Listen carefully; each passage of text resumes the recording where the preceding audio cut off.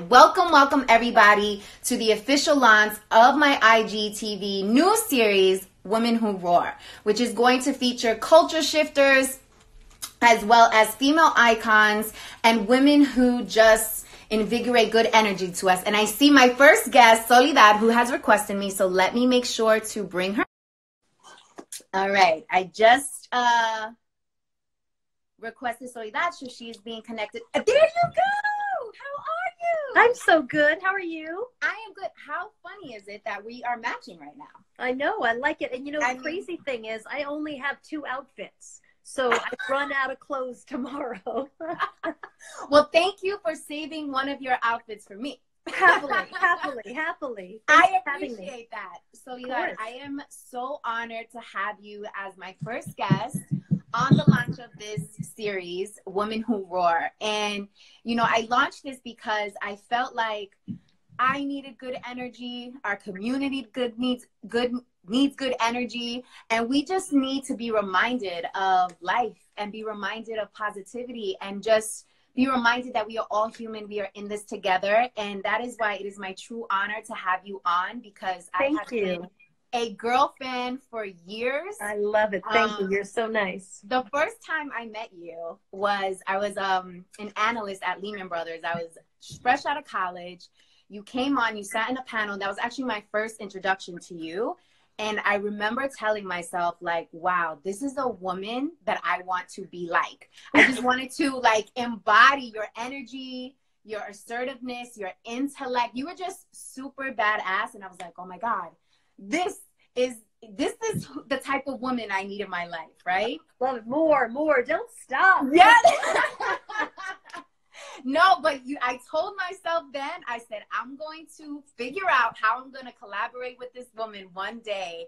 And here we are 15 years later. I love it. 15 years later, and I run into you at an event at NASDAQ, and you were just so warm and so open and just so eager to collaborate and just help. And I just want to let you know how much I appreciate that. So thank you for being pleasure. Thank you for having me. Yes. So welcome, everybody. We are super pumped to have you. And this is a behind the scenes look. I mean, Soledad, you're in your house, right? I'm in my bedroom. You know, we've set up my bedroom as a studio. So we've been shooting our show. We do a Sunday morning show called Matter of Fact. We've been shooting it, and my kids are running the prompter. I'm working the camera. So I'm literally in my little studio, which is my bedroom. Same. I'm literally in front of my shoe rack. Oh, that's a nice shoe rack. I like that. Thank you. So we're both in our bedrooms right now, creating studios and making magic happen. So I was doing, of course, my homework on you, everything fully that, and I was like, I got to prepare for this because I have so many questions that I want to ask you, and I wanted to start with your mom, because I saw that you had a pinned tweet on your Twitter. And I was like, what is this about? Like, let me learn more about her mom. And it was just so powerful. She was the original badass, which I don't think I appreciated when I was like 12 or 13. I mean, my full name is Maria de la Soledad Teresa Marchetti O'Brien, right? Which is the Blessed Virgin Mary, which is not an easy name I know. As a middle schooler. Like, got a lot of consonants in that name. But my mom was really, you know, she was tough and really a tough, classic kind of, I always think of like the classic immigrant woman, you know, just a hard worker, put her head down, wanted the best for her children, was willing to work to get there. Passed away. My mom died almost exactly a year ago. And so, but she was very, very tough. And I always appreciated that she was willing to fight for the things that really mattered. That pinned tweet is about my mom fighting for access to housing. Where I grew up in Long Island, they were able to not sell houses. In fact, when I was a kid, we couldn't get anybody to sell us a house because my mom's Black and my dad is white. And so if you didn't want people in your community, you actually could discriminate against them very openly. And so my mom long pushed to kind of open up housing to minorities in Long Island. And met with a lot of resistance. People didn't really support that and didn't want to do it. And so she has this great, you know, art, kind of like she took out an ad, I think, but I found it among her things when she passed away, where she basically is in no uncertain terms calling out the supervisor of Suffolk County supervisor. Mm-hmm. And I just loved it because, like she just fought for the things that mattered. And I think, I mean, imagine being one of a very small handful of Black people in our community and taking out an ad to do that. Like, talk about a risk, so yeah. It makes me always feel like anything that I do, there's no risk involved, that was a real risk. And I think she's just awesome. I really miss her because she just was completely tough on things. And, she believed a thing and she didn't kind of waffle. And not that many people are like that. No, unfortunately not. And that's why I admire women like you, because you remind me when I'm feeling challenged or when I'm feeling motivation is low, when I'm feeling like something's too risky. I look at careers like yours and I'm like, Soledad's out there. I can do this. She's doing this. She looks like me. She talks like me. She cares about diversity. I can do this because I see the example in front of me. So thank you. And I see how your mother welcome. Well, we can both thank my mother. And that was, someone asked where in Long Island. It was Smithtown, Long Island. She was talking about the Suffolk County supervisor. I grew up in Smithtown, Long Island. Yeah. And then your dad, interestingly enough, is Australian, of Irish descent, which I also didn't know, which I thought was really interesting. Hence the O'Brien. Yeah. Yes. My maiden name, I'm an O'Brien. My maiden name is O'Brien. So my dad's family's from Australia through Ireland. They went from Ireland, or I should say Australia via Ireland. They came from Ireland to Australia. Yeah, yeah. And just your family is just powerful. Your siblings all went to Harvard, just like you. Yeah, but which was a great place to go to school and is amazing. But there's a million great places to get an education, and never, ever, ever buy the spin that somehow someone is better in any way just because they went to a bold-faced name school. I know because I went to one. A lot of smart people, a lot of brilliant people, and a lot of everybody else too, right? And every school is like that. And I really want students to know, I had great friends who are far smarter than I was in high school, who for financial reasons maybe couldn't go to the school that they wanted to go to, or just decided they didn't want to be far from home for whatever reason. There's so many great schools. So yes, Harvard was a great place to go to school, and all my siblings did go in some capacity, the law school, the medical school. Fantastic education. The great thing in America is we are surrounded by fabulous institutions of learning, and there are many places to go to get a great education. Yeah, I want to talk about that a little bit further, because I think right now, given the time, we have a great opportunity to really self-reflect and think about how we want to show up in the world, the legacy we want to leave behind, and just really stepping into our own skin and being comfortable in that. There was actually a quote that I had read from an article that you were in that I loved, and I was like, oh my God, I got to ask her about this. So here's the quote. You owe it to yourself to figure out who you are and know who you are, but you don't owe it to anyone else to explain it or defend it. Yeah. And I thought that was powerful. And I think for a lot of people of color, right, you are often going to be in spaces where you're either going to be talking about things, defending things, explaining things, and it can get pretty exhausting. And so I think that there's something really fun about figuring out who you are. I'm 53 now, and I'd say only in the last couple of years have I felt super comfortable. Cheers to you, darling. Right? I have my glass of wine. I left it in the other room.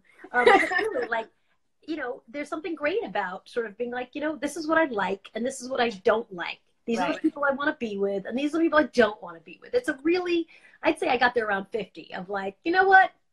This is what I want to do. Yeah. But you don't, anybody who's mixed race, certainly, and a whole bunch of other people get a lot of like, well, what are you? And who are you? And can I touch your hair? And oh my God, and I think there are times when I feel like explaining things to people, but there's a lot of times when I don't. Yeah. And so I don't, if I don't feel like it. And you don't owe it to anybody. When I realized that other people's issues about me were not my issues, someone's, well, I just don't understand. You're multiracial. Can you explain? Are you this? Are you that? It's like, this is obviously your issue. It's not my issue. Right. And ergo, I don't have to take it on. I don't have to wear it like a little backpack of all your drama around me. I don't have any. And so I'm not carrying it. I'm giving it right on back to you. And that was I would just advise people who are younger than me, don't wait till you're 50 to figure that out. Right. Yeah. Did it take you until you were in your 50s to figure that out? I didn't grapple with it. It wasn't a negative thing. It was just one of those things where one day you're very free of like, oh, I don't need to tackle this shit. This is like absolutely not. Like, yes. It's not mine. I can sidestep it. Yes. You know, you don't have to jump into every argument. You don't have to explain everything. When someone says, you know, well, what are you? You actually don't owe someone a long, involved explanation if you don't want to give one. Definitely. And I do think it took me probably till 50 to just be like, I don't care. Yeah. I really it really dawned on me like, oh, they're not really asking me for me because I'm confusing. They're confused. It's really all about them. So I don't have to do anything if I don't want to. Definitely. Whew. That's gems right there. Gems. So I'm sorry, but I'm distracted by this artwork behind you. What is this? Great. Yes, it's amazing. This is an elephant, and it's done by a beautiful Cuban artist whose name I can't remember at this moment. But, you know, one of the big challenges in Cuba, I was there shooting a story the other day, because the U.S. has clamped down, and now, obviously, with coronavirus, cruise ships generally are, no one should be getting on a cruise ship at this moment with coronavirus happening globally. But before that, cruise ships were not allowed. If they were going to come to Cuba, they couldn't go to the United States as well. So that meant that a lot of artists were really suddenly struggling. They had set up these beautiful, almost massive multi-floor studios where the artisans could show off their beautiful work. And now nobody would come through these massive buildings that used to have literally thousands of tourists walking through. And so I met an artist when I was shooting the story, and I loved this elephant because he described it as elephants have all this beauty, and no matter what's happening around them, they just keep marching forward. I mean, such a great lesson, right? Like, you know what? They're quiet, they put their heads down, and they just keep moving forward to get to what they need to get to. And I just thought that was a really amazing message. Definitely. And I think it's a prime example of your career and your story, right? Because after CNN, you completely transformed and became your own boss, had your own production company, and now, you know, you have this new life that you are brewing and that you are living, you know, in your truth every day and doing it on your own. How does that feel? How did that transition happen? I started my company about 7 years ago, and I'd say the first year and a half were hard because I really didn't know how to run a business. I had no training. I didn't have no accounting training, you know, so the actual, like, how do you run a business? Sure, you can declare yourself CEO, but, you know, are you actually running a business? And I realized actually one really fun thing about trying something completely different, I'm pretty good at it. And you know, I mean, listen, and if I weren't, I would be like, I'm really bad at it, because it didn't matter to me I don't mind admitting what I'm good at and what I'm not good at. But I was pleasantly surprised that I was good at negotiating deals and that I was good at sort of sitting down with buyers and trying to explain to them what we were interested in doing. And that's been really fun. It's a very different muscle for me. I've anchored forever out in the field. I love it. I love going live. I love doing tape. I love doing documentaries, all that stuff I could do in my sleep. This is a little bit different. To run a company was kind of a whole different thing. And I think for the first year and a half, I was like, well, I'm the CEO. I mean, I felt like a little right. Because what does that even mean? Right. But it's been a great experience. And I think the best thing has been, one, you really get to shape a company the way you want to. Like, what do you want? What do you want the values to be? You know, what do you want it to look like? What do you want on the walls? Who do you want to come through the door? What do you want it to feel like? What time does it start? What time when does everyone go home? But also, who do you work with? You know, like we pretty early on created, like, we just don't have jerks. I just don't do it. And there's no one who I'm willing to work with if they're unpleasant. Just won't do it. Yeah. Literally, absolutely not. And that's been kind of a pleasant thing to sort of say, you know, nope. And, you know, I'm going to work with people I like. And that, I think that's been the most exciting thing, to just kind of pick, like, if I like someone, we'll be doing a project together one day. We'll just figure it out because we like each other. Yeah. And people who, no matter how much money is on the table, or no matter how important the project might be, if I don't want to work with them, we just don't do it.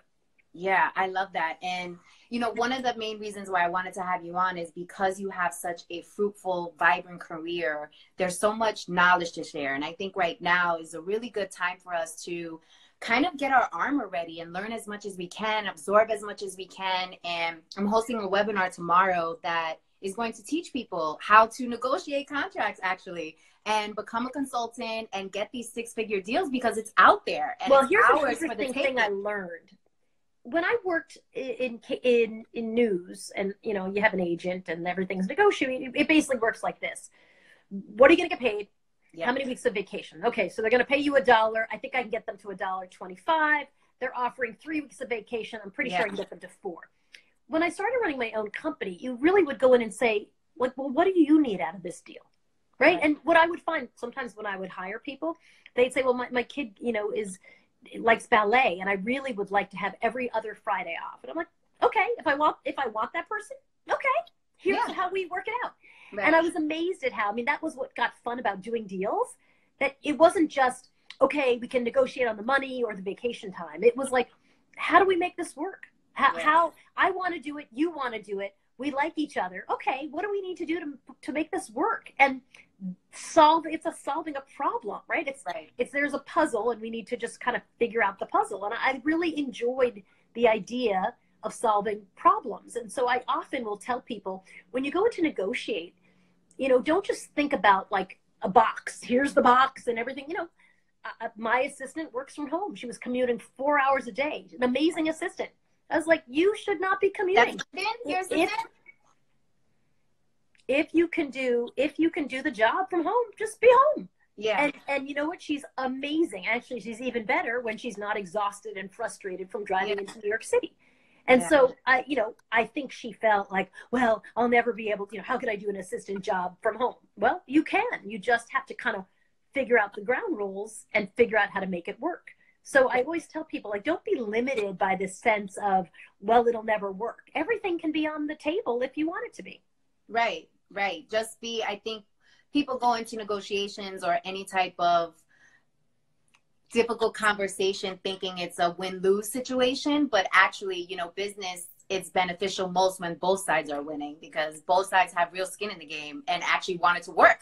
And what's on the table, right? Like this idea, like everything is not money. For the woman who had a daughter in ballet, like getting paid another $10 an hour or whatever, or $10 a week, was not valuable to her. What she wanted was to be able to go see her daughter do ballet. That translated into money for her. So this idea that we think about, well, what's the salary? It's just open your mind to a bigger conversation that could bring everybody to a yes, because as you say, right, that conversation doesn't have to be a win-lose. It can be everybody wins. Definitely. So what advice would you offer folks? Because as I said, we're in a time of reinvention. We're in a time of people thinking they can no longer depend on their 9 to 5. They want to do their own thing, multiple streams of income, all of that stuff. What is your advice for folks who are just starting? What did you wish you knew, I guess, when you first started, that you can offer to folks to think about now? I think just hard work is sometimes underrated. I really hire people that are just good hard workers. And everybody wants to know, like, hey, are you an influencer? And is this and that? And sometimes it's like, you know what? I just come in, I do the work, and I do it well. That's a really big plus that I don't think people brag enough about. Yeah. And also, I wish when I was starting my own company, if I knew that I was going to start a company, I really would have taken accounting classes, just basic accounting classes, because our very first budget was a terrible budget. And I let other people do it because I was like, well, I don't know how to do a budget. I don't do budgets. And you realize like, oh my goodness, this was a horrible budget. I certainly could have done a terrible budget just like this one. Right. And by the way, it's my money. So now it's a bad budget. It's terrible. And it's my cash. So I really, from that moment on, I never, ever had another budget go by that I did not write. And I'm like, if it's terrible, at least I can say it's my own dumb fault versus it's terrible and I wasn't paying attention to it. Yes. Super important. And I think women in particular, we tend to leave the number stuff for other people and don't do it ourselves and practice ourselves. And in business, you need to know your numbers. You need to know your books. You need to know what's going on. What your worth is. A girlfriend of mine once said, because what you'll find when you have a small business is everyone wants to meet with you, right? Can you meet? And people will meet you to death. Absolutely. But he said, you have to actually figure out what's your time worth. So that you go into these meetings, say, well, if my time is worth $100 an hour, is it worth it for me to now have the third lunch with this person? Definitely. Right? Is it worth it now that we're going to have 6 meetings that have led to no business whatsoever. If they're fun and it's awesome and it's enjoyable, go for it. But if you think you're closing a deal and they don't think they're closing a deal at all, and they just keep meeting with you, once you attach numbers to it, you begin to really see what the value is. Definitely. And I think that what you're saying is exactly right. Everybody has to really recognize kind of what the cost is. Yes, the opportunity cost of your time, because if you're spending time like coffee instead of spending time on the phone with a potential client, you know, that's your opportunity cost. I remember thinking sometimes spending time doing math homework with somebody, right? Like it's a zero-sum game. If you're over here doing this, you're not over here doing that. So we got to a point where I would say, listen, you know, we do 2 meetings and that's it. After 2 meetings, I don't meet with people. And if they still want to be in business or still want to talk, you know, then they're now talking to other people on the team. But what I can't do is just do FaceTime with people over and over and over again while they decide what they want to do. And really coming up with sort of the financial structure of what's going to make you successful, I think understanding that was really important. Yeah. So 2 more questions before I let you go, because I know it's us and dinner right now. We're having black beans and rice today, and also and chicken. So I'm all over that. Yummy. So first, shout out to everybody in here. We really appreciate you guys chiming in and commenting. But my next question is around, you've covered some pretty traumatic stories. You know, tsunamis, Colorado shooting, and you've been in positions where you've had to work in high anxiety situations, high pressure, a lot of sadness, which I think a lot of us are experiencing right now. And so I would love for you to share with us, how did you manage that? How did you manage that emotional weight? And how can folks manage their own emotional weight right now as we all kind of go through this virus together? You know, I think the first thing, it's very easy when you're a reporter to suddenly make yourself the story, right? It's hard, and you have to look around and say, okay, I'm fine. You know, like, let's ground ourselves in reality. And I think that's the same thing at this time, right? Like, all right, what's the real assessment? Do we have housing? Is everybody healthy? You know, how are we really doing, number one? Because sometimes it's scary, and it's realistically scary. It's scary because scary stuff is happening. But sometimes it's scary because you're being dramatic, and certain things are actually okay at this moment. Yeah. I find my solace, and I give people this advice all the time, I am a list maker. I am a Virgo, and Virgos are list makers, and I am a list maker, which means every morning I start with what I have to get done. I have a giant list right over there, like that you are on this list, and I go through my list and make sure that I accomplish everything that I need to accomplish, and I don't forget anything.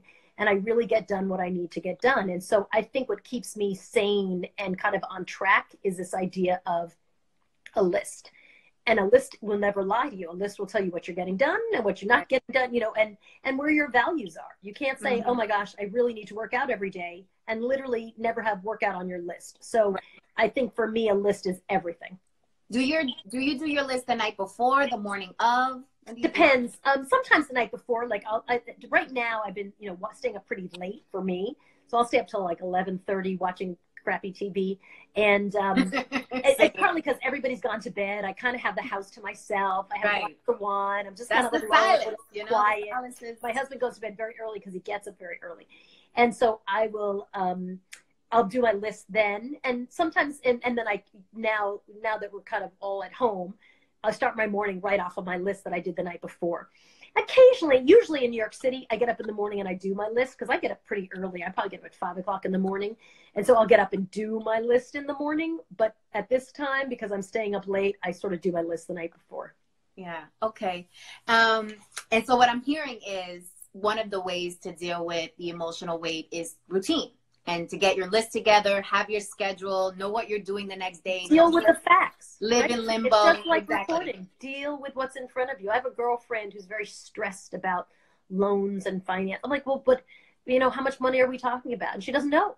Well, step one, know whatever go find out how much number money is. Right. What's the number? Because it's really hard to come up with a strategy if you don't have a number that's a realistic number. I guess I just always say, you know, deal in realism. Deal with what's there. A list will tell you, like, oh crap, I have 28 things on my list. Woo, today is going to be a mess. So that when a girlfriend calls and wants to just hang out, you're like, nope, not today. Right. Friday. You're not on the list. Back to back to back. We can't do it. And it really just keeps you honest about, you know, kind of making your day work. Yeah, totally. So this last question I want to ask every guest that I have on this series, and it's very much aligned with the theme. And I would love to know why you are a woman who roars. I think I'm a woman who roars because there's no upside in being quiet. It doesn't pay. Yes. I had a nice invitation the other day to do an interview with a news organization. And the producer said something like, I'm just going to go out on a limb and invite you to, and I remember thinking like, but of course. And she said, I just am putting myself out there. And I said, you always should. Like, the lesson is, first of all, honored to do it, happy to do it, willing to do it. But also, why not? There's no one will ever, when you come to the realization that no one's ever going to come and pat you on the head and say, hey, I've noticed you toiling away over here. Whoo, good for you. I'm going to give you a raise in that corner office because I just have really been admiring the work. It doesn't work like that. I wish it did. I really wish it did. It does not. Right. You have to sit there and say, hey, I'm doing a good job. I'd like a raise. Hey, I'm doing a good job. I'd like a raise. Hey, I want you to know that somebody else has offered me another job. I'd rather stay here. But that other job is paying me more money and gives me different opportunity. What do you want to do? Right? I just don't see a win in this quiet, non-roaring personality. And roaring doesn't mean you have to be a bitch. Roaring can just be speaking up for what you want and what you deserve. And to say to someone, I'd like to do X. What do I need to do to get there? Is a very fair question. Mm-hmm. I think it's a really reasonable thing to ask. Definitely. Sometimes we just need to be honest with ourselves and those 100%. And just ask for what we want. And by the way, someone's going to give you an answer that's going to reveal a lot, right? Either they're going to say, hey, you need to do these 3 things. We'd love to have you. Or they'll say, there's nothing you could do because we don't actually think you could do. That happened to me once when I was in local news in San Francisco. I wanted to anchor. And my boss is like, I have enough female anchors. You can't anchor here. And I was like, okay, good to know. You know what? And I took a job at MSNBC was launching. It was 1996. And I left and I appreciated the honesty. Right? Mm-hmm. Like, he didn't string me along. He just said, this is where your learning is going to end. You're doing this and we like you fine, but it's going to be this. Right. If you want to go someplace to do something, he basically said, if you want to do that, don't stay here. Okay. Good to know. Right. So I think, again, it's about realism. I appreciate knowing. I'd rather know. I want to know the terrible, scary number. I want to know the tons of work that I have to do for the next day. And I want to know, does somebody want me in this office or not? And if they don't, it's okay. Let's come up with a strategy to go do something else with people who want to be with you. Yeah. Somebody said most people can't handle the roar. You'd be surprised. I think the roar is sometimes perceived as mean and nasty. The roar doesn't have to be mean. The roar can just be straightforward. Right. To me, I think the roar is often, I even said this to my assistant. I was like, you are miserable commuting 4 hours a day. So let's talk about working from home. I think that was a roar, right? I had to say it for her. Mm-hmm. And here's what we're going to do. We're going to try it. We're going to try it for 2 months. Here's what I'm going to need you to do. Here's what I need out of this. I need to be able to reach you at any time. I need, if you're going to go to the doctor or go to yoga class or go to whatever, I need to know that you're gone. And I need you to not work 12 hours a day, right? Working from home doesn't mean you're going to be chained to your desk. Right. And he's like, okay, well, here's what I need. And it has worked out perfectly. So I think roaring is about straightforward conversations about what do you need? What do I need? And how do we do this together? Right, definitely. And I think that's a great way to end the first official episode of my IGTV series, Women Who Roar. Thank you so much, Soledad. Thank you for having me. It was my abrazos, all that good stuff. Thank you for being the woman who you are. Thank you for the soul that you have. And thank you for just having the ultimate humility at this time and just keeping us also informed and doing what you do, giving it to us straight with no chaser. Thank you for having me. I really appreciate it. Nice. All right. Enjoy your dinner. Have a great night. Take care. All right. Bye-bye.